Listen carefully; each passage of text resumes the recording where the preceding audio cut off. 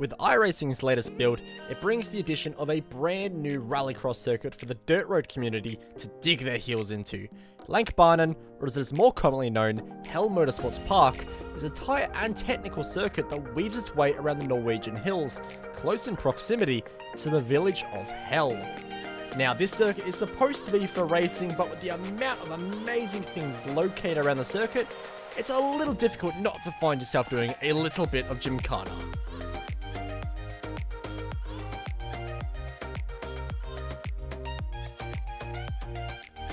With massive elevation changes allowing for jumps, a roundabout and plenty of poles to get your Ken Block moves on, the circuit is plenty of fun without even turning a proper lap.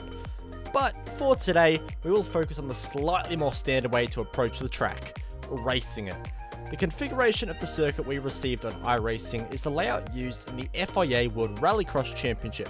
However, it was confirmed on the forums that Hell would be receiving updates over the next builds to push this out to a further 5 layouts, which will likely include the all asphalt layout of the circuit that was used when the track opened in 1987.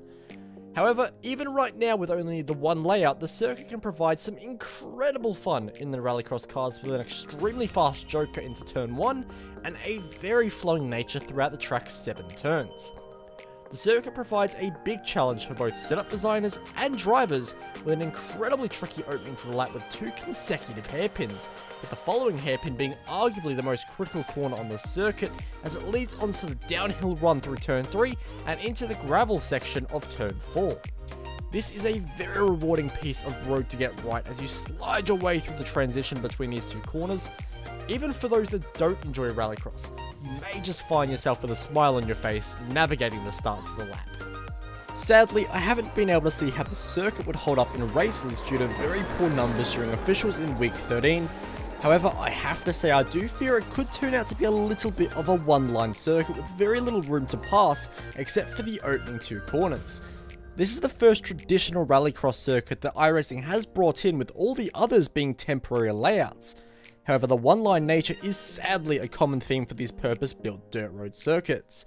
The benefit that Hell Motorsports Park has going for it is that the joker is quite long in comparison to some other layouts used in rallycross, so the potential to win or lose time with your usage of the joker is quite similar to that of Phoenix. Expect to see that used as a hotspot during races to make positions and get that feature race win. Like many other circuits on iRacing with Rallycross, the idea is to be as smooth and clean with your steering inputs as you can, not overly sliding the car and throwing it on the handbrake into many dirt corners as some people tend to do.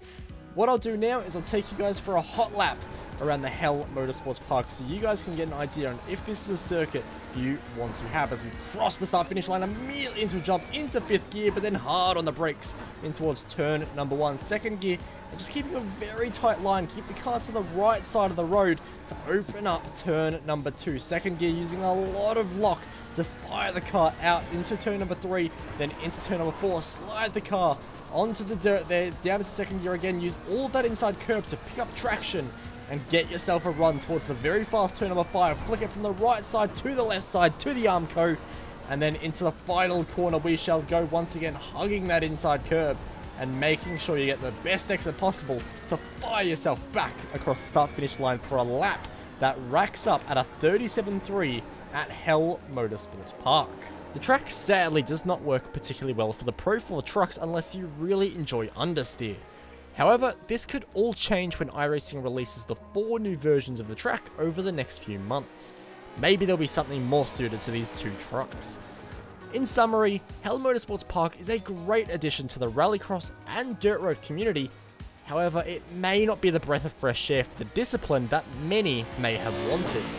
Week 13 numbers did not look strong, so I have to say this may fall into yet another dirt road circuit that is only used in strength of field races, which I feel is a massive shame, as I don't want iRacing to lose hope on the dirt road side of the site. Is Hell Motorsports Park worth your $12 US?